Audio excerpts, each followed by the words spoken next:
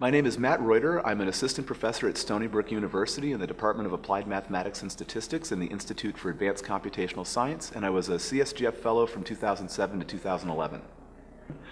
Presently, in my role as junior faculty, I've got several responsibilities. First and foremost is working with students and mentoring them, which is something I'm really excited about doing. And sort of where things get maybe a little bit more interesting is through the Institute for Advanced Computational Science. We're working on developing some graduate programs right now for computational science. We don't have anything set in stone yet. And so it's really neat trying to see how do you build a curriculum, how do you develop this, and I think this is one of the areas where the CSGF has really helped me most so far in my career, and that's exactly what the CSGF tries to do. So another part of my professional responsibilities as an assistant professor is to build a research program.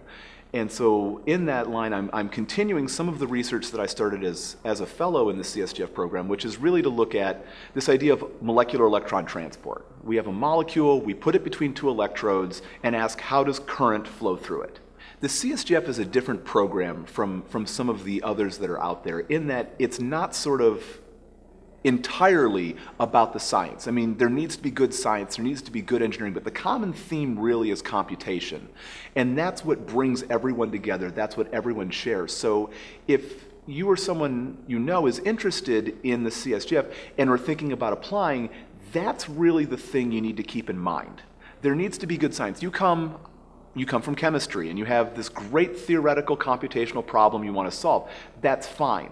You need to have that, and you need to be enthusiastic about it. Why are you interested in making sure we have solar cells with 50% efficiency sitting on top of everyone's roof? That's an awesome problem. But for this program, that's not enough. What you also need to stress is how is computation going to help you solve that problem? What are the computational challenges? What are some of the existing computational tools? And why are they inadequate for the problem you want to solve? If you can put all that together and be enthusiastic and make me care about it, that's going to be a home run.